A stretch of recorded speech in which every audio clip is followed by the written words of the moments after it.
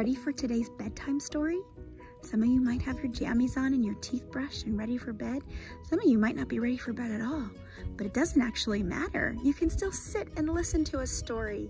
Today's story is called I Love You So, and it's about parents telling their children how much they love them, even when they make some bad choices.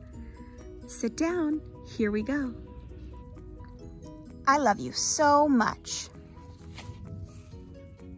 I love you. How much? So much. How much is so? Way, way more than you know.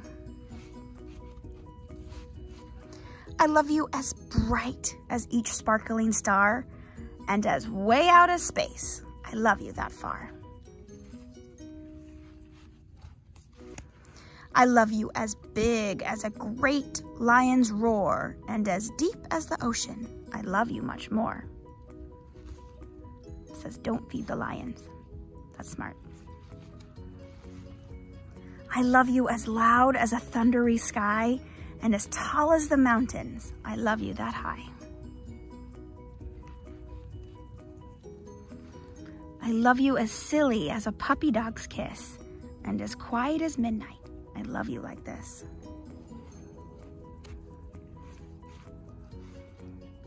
Do you love me every day? You ask with surprise. Or does your love come and go like passing butterflies? I love you as steady as the moon and the sun, though some of our days are not full of fun. Like when you feel mad, you ask with distress, 'cause I've broken the rules or made a big mess.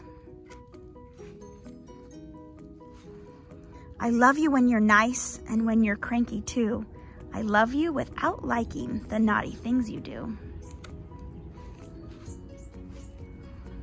My love you doesn't change like the weather of the days. It's a certain kind of thing in many different ways. You're my sweetie, my dear, my smile and my giggle.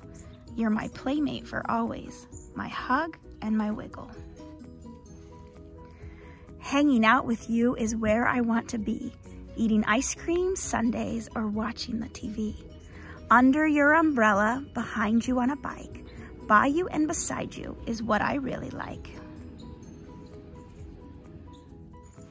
I can't imagine life before you came along. You are the music to my dance and my song.